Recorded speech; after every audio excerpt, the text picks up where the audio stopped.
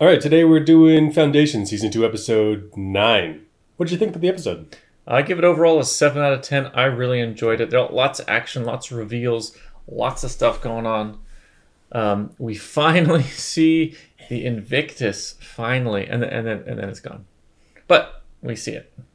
We learn a lot about Demerzel. That was kind of cool. Mm-hmm. The battle above Terminus was awesome. The tactics, a little suspect, but it was fun. CG, awesome. Hobermallow's plan was a success. I was like, okay, sure. Harry sacrificed Terminus. That was weird to me. You know, like, was that necessary? Wasn't quite seeing everything there. The Mentalics should use their powers more. Let's just say it. Like, why are we fighting? Let's use our powers. And Harry's alive. So I mean, it was just reveal after thing after, and it was like, whoa, I'm along for the ride. Really enjoyed it. I did want a little more nuance in some of the events that were happening, and a little less like hitting you over the head with it. But it was an awesome ride, and always great acting, great production values. What do you think? 8 out of 10. It's finally going down. This season's been building up all the way. We're in episode 9 now, and it's coming together. And okay, I really like that day. He's like, this church is an armory, the religion is a cult, and this planet, we're taking it back. It's a police action. Like, I see it. I see it from the perspective of the Emperor. That's exactly right. Like, all his moves, like, from the audience, we're supposed to be like, no, it's bad. Like, from his perspective, justified. Exactly right. That space battle, though. That space battle, like, CG, fantastic. Super cool. Looked great. Also anticlimactic. There's lots of scenes of people just be like, we did it. Like, oh no, we're under attack. Like, felt very strange. Very strange. And also, like, it wasn't like very space battle-y. It just looked like a normal battle. Cool reveal. Super cool reveal at the end that Demerzel is the forever Empress. Yet at the same time, she has like all this power. Yet at the same time, she has no power. And she doesn't have this free will of her own. It's like a self-sustaining, powerless, powerful empire. Cleon the First had, brilliant idea. Very cool. Very cool idea. So we get into the episode? Let's get into it. Let's do it. So this is the box. This is the box that Cleon the First gives to Demerzel, and it's the tools inside of how she needs to maintain herself. So very cool. And also beautiful. This beautiful story that he's like, I want to give you this freedom. I want to be able for you to be able to come out of this prison. And so I searched the entire galaxy. I scoured the galaxy to find these tools for you. And there's very nice detail on the top of the box. Because Demerzel is the final robot that came from Earth in the Robot Wars. And here we see it. We see I think they had 9. The 9 planets is at the time. 9. 1, 2, 3, 4, 5, 6, 7, 8. They got the 8 planets. Very nice detail. 8 planets of Earth, of the Earth Sol system. Very nice. Mm-hmm. Yeah, very cool. I actually didn't know what this was in the moment. I was like, okay, cool gift, but I see now that it's maintenance tools. Right. It's the tools that she would need in order to repair her body if she has freedom. Mm-hmm. Yet at the same time, she doesn't actually have freedom. There's that moment where she could have killed him. She could have snapped the old man's neck. But she allows him to put this chip in her, which then controls her programming. So where was his chip just lying around? Right. Like he had to go, the chip he must have been able to program it. Be like, don't go after me. So he had the chip, and he had a device to program the chip. He knew how to install it? He knew how to install it. He's, oh yeah, it's just right on the back of her neck here. Like, so my thought was that he didn't program it himself. Mm-hmm. He figured out someone who had the specialty to program it. Okay. But like, wait a minute. Yeah. Empire's coming in. He's like, I have a job for you. I want you to program this thing to like control a robot and tell it not to attack me. If I'm a programmer, I'm like, this is my opportunity to hijack this robot and get this robot on my side. Why would I program it for the Empire? Like Empire's putting a lot of trust in that programmer, whoever programmed this chip. Mm-hmm. That's a lot of trust, because he could have dropped him this chip and then Demerzel's like, I now work for this programmer dude, mm-hmm. and I'm going to kill you. And now the new guy's the Emperor. Why would they make the new guy the Emperor? Because the new guy, he's like, I'm writing this chip to put into this robot, because the only reason you asked me to write this chip for a robot means you have a robot, right? So the programmers guys, like the Empire comes in and says like, I want a robot, I want a chip that will control this robot. So I'm reading between the lines. I'm saying there's a robot that's out there, the only robot left, and I'm writing a chip that's going to control their behavior. I'm going to make that robot my servant. And so like Empire's not going to know. He's not a programmer. He's like, he's not going to be able to decode this thing and figure out what's right or wrong.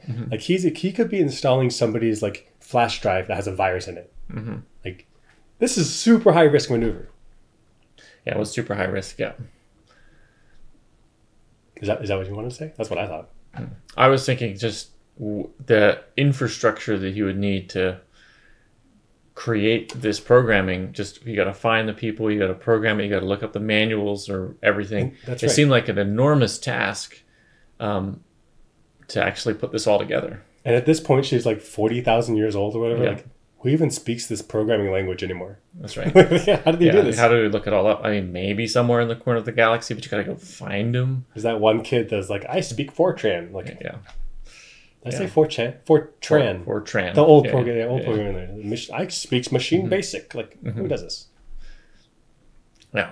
Yeah. So it struck me as very weird that he was able to pull this off, and it's just sort of he's able to do it.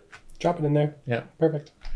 And he's able to install it perfectly the first time instead of finding like, oh, it's not. Imagine he's like, I plugged it in backwards. Like, I take it out and flip it around. Also, it's gonna stick out of her neck. I guess it's not installed here in this picture. It's part way. Part way. This is on Terminus. This is so far after the founding of Terminus in the future. And we still, no paved roads. I know we've been harping on this, but damn, pave the damn roads. And they're still using these containers, like build actual buildings. Well, I don't know what the issue is. They're able to build whisper drives. What's the issue? We're harping on this, but this picture tells us why we should be harping it. They got these like landing pads nearby with these little walls. Great, fantastic. Try to control the dust. The dust is higher than the walls. This is not being controlled. That means they're like all over these people's homes, their windows, and like they're just getting splashed with dust every time one of these whisper ships drops down. And what are these little bulb guys? I don't know. I think maybe some kind of farming thing. They look to me like what I would do if I was trying to capture moisture out of the air. You know, capture it in a steamy ball, let the water condense down. But now you got that right next to this like dust generation. Like, cool, now I got dirty water. Yeah. So this infrastructure for the landing and everything could be built far away, way out here. That's right. They got like hovercraft or whatever. Like just land the ship far away and then zoom over. And one of the things to have on Terminus is space. Plenty of space. Yeah. Yeah. Super weird. Super weird. The fact that they're able to build these whisper drive ships that outclass the Empire, and yet they can't build a building? Weird.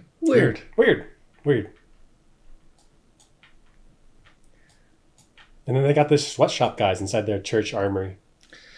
Yeah, so this is inside the scientist church, and I guess this is where they're building some of the magic. And it seems like a drug dealer, operation. Right. Like, what is that? They're not building super advanced tech. You need suppliers and infrastructure and R&D. What? Also, there's a lot of space in this room. Like, why are you making people rub elbows constantly? Like, give me a nice working environment. And worship is happening right next to manufacturing. That's so weird. Give me some nice lights so I'm not straining my eyes all the time. Right. Sick fist bump, though. Look at that. That's friendship. Yeah. Yes, that's what's happening in the scene. That's what that... Yeah, so this is in this room, they were able to build alchemy machines that converts metal into, well, I guess other metals. Metal into any other metal that they want. Or I guess any element into another element they want. That's right. In this case, they show, I think it was iron to gold. Mm-hmm. I mean, amazing tech. Yeah. Right? This machine that is able to do the alchemy right here is created. Where is it created? Here? That doesn't seem right. That's like a mismatch in levels. That's a mismatch in levels, right? Yeah. Because you got these people working in sweatshop-like environments with low light, bad ergonomics. That's right. And they're going from R&D to drawing board to manufacture to implementation all right here. Right here? And this is just one device. You've got multiple devices. That's right. Why don't they have like a basement or some just different levels? You know, all just jammed up in one place. Well, if you think, in order to build anything in the modern world, how many factories are in play? How many people are in play? So you have like the ore refinement, and then you have ore gathering, then you have ore refinement, and then you have shipping, and like that's just getting the raw materials. That's right. And there's multiple raw materials. Right. And then that's going to come to a factory and make the subcomponents, which then get shipped off to another factory, which makes the other components. And it's potentially millions of people. Yep. And here we've got Foundation making them with hundreds. Just right there. And it's like assembly line right there. Right there. Also, if they're so good they can build these whisper ships, why are they doing this by hand? That's right. Get a conveyor belt. What are you guys doing? Right, this is automation and all of this stuff would be part of the situation. They're limited on humans because they don't have a high population. So automation would be the name of the game. Their advantage is tech. Yeah. Well, then use tech. Curious. So what's going on weird with these guys? Yeah, I guess maybe they didn't want to show their hand to Empire, so they're like, oh, here's our dilapidated operation. Clearly, stuff's going on here. But the real stuff's going off. Maybe, yeah. Maybe like somewhere else inside the mountain, there's like the actual industrial complex. Yeah, but it couldn't be seen from orbit. And Empire didn't care to look. I'm okay with that. This is like their decoy base. Decoy base. Okay. Okay. I like that. Yeah. Let's watch the space battle. Let's watch it. All pilots proceed to ships immediately and prepare for launch. LS-1, you are clear to launch.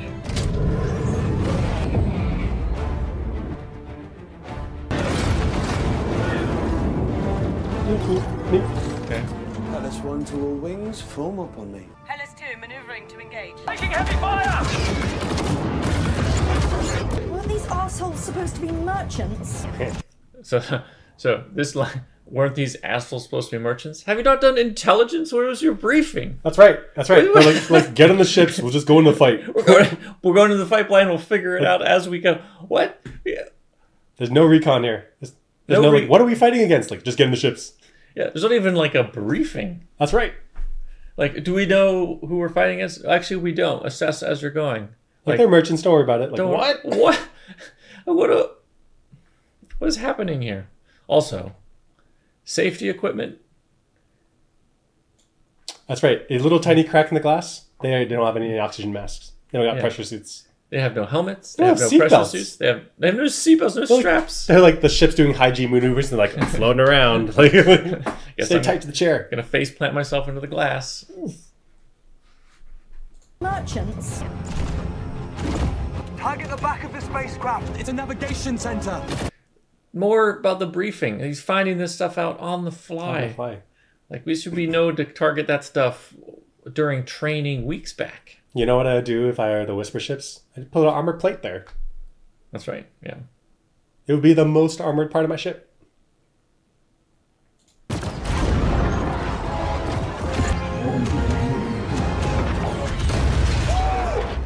But effective. Is effective battle. Yeah. You just cut a path to the Invictus. On the entry floor. Break off! Break off!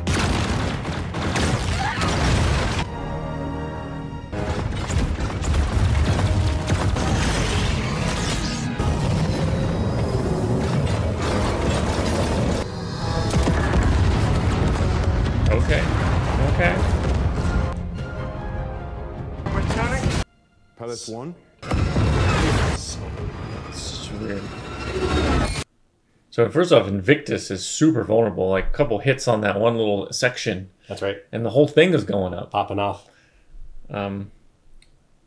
Also, I really wished Glaywin had like used the structure of the Invictus against itself.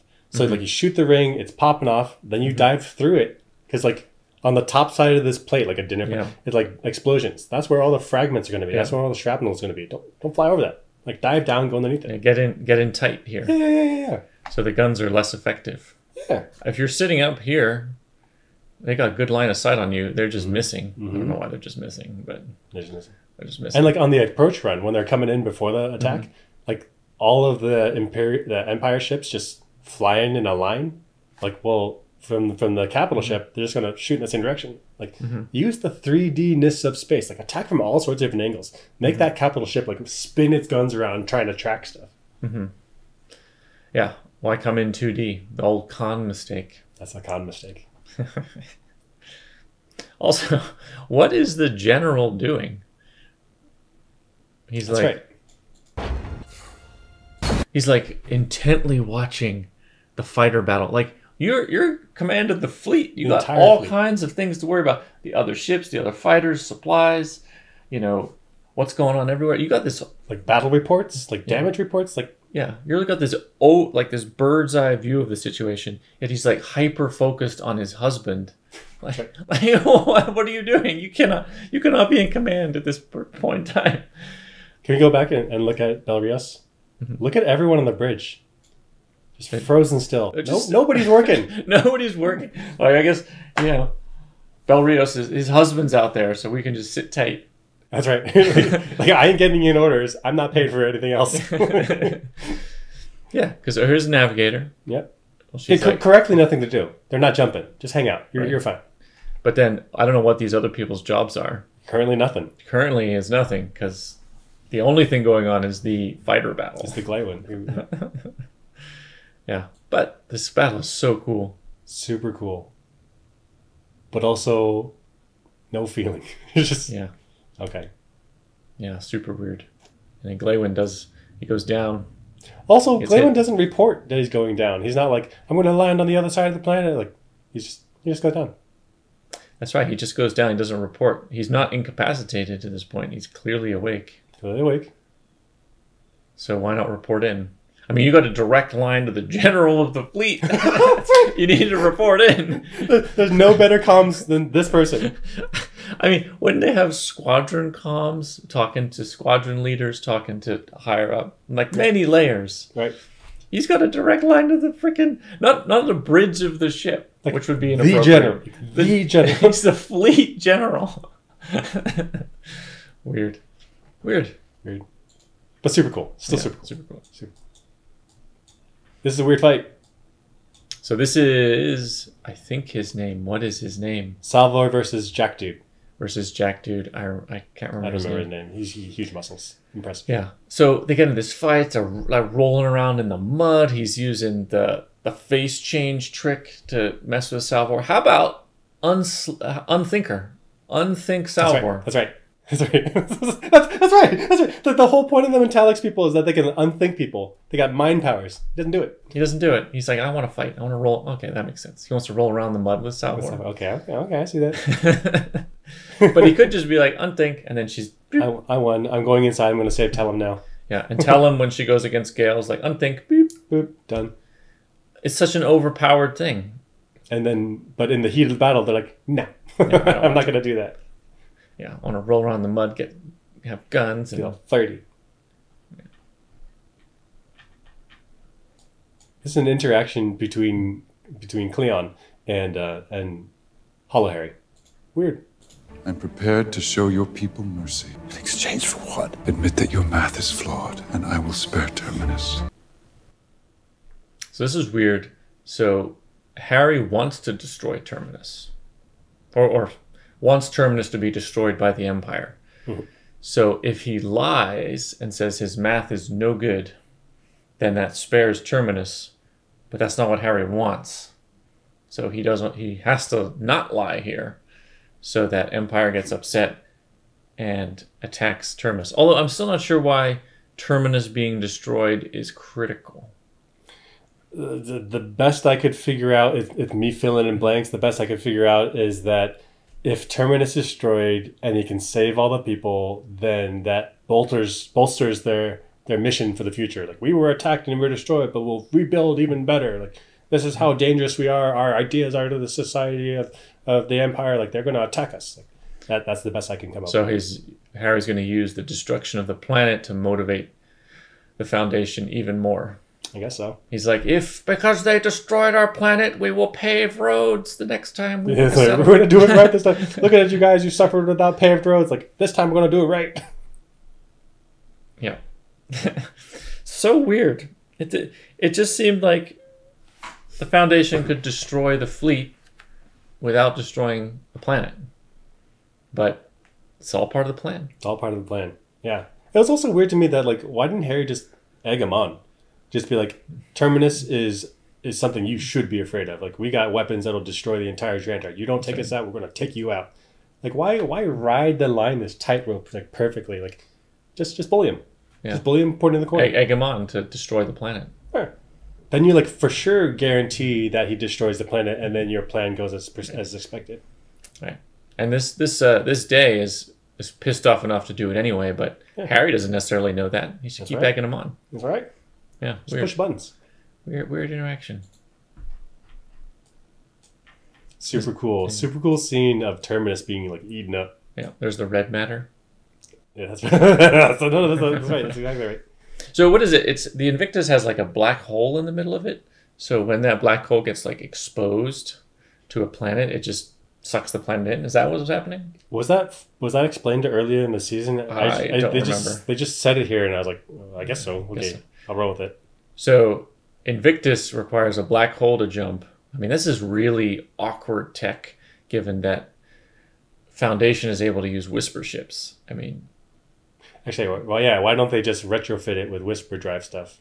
That's right. Why use this awkward, dangerous black hole tech? Yeah, take that out of there. That's right. Decommission it and put on whisper drive tech. It had like 160 years to do it. Do it. Right. And Hollow Harry doesn't have much say in that. He's like, but you need it. We need it to destroy the planet, but that's not what we want. That's right. Yeah, weird. Super cool though. Super cool. Yeah.